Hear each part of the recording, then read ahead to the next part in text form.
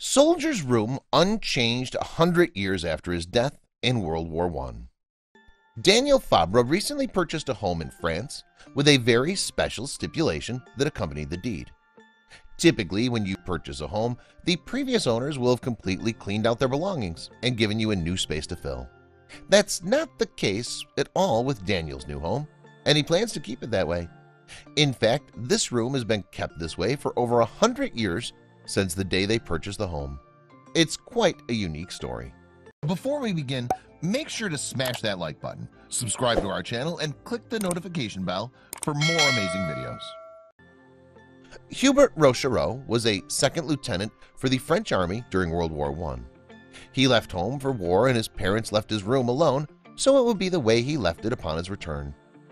Hubert was killed from wounds inflicted in battle in Belgium on April 26, 1918.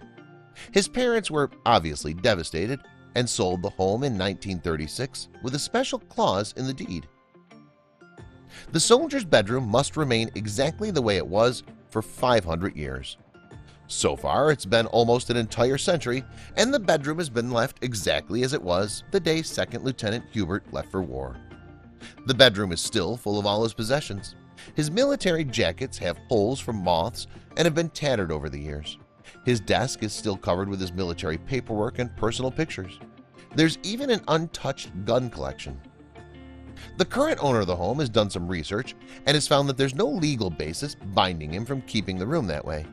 He does respect the history and memory of this veteran and plans to keep the room the same. There have been 2 previous owners who have felt the same way and have kept the room perfectly intact. The room is a part of history that's been perfectly preserved in its original state. It's an honorable tribute to Second Lieutenant Hubert Rochereau, who also has his name listed on a monument in Le Borgne, France, where his regiment was based. He was also awarded the Legion of Honor for his bravery after he was killed in war.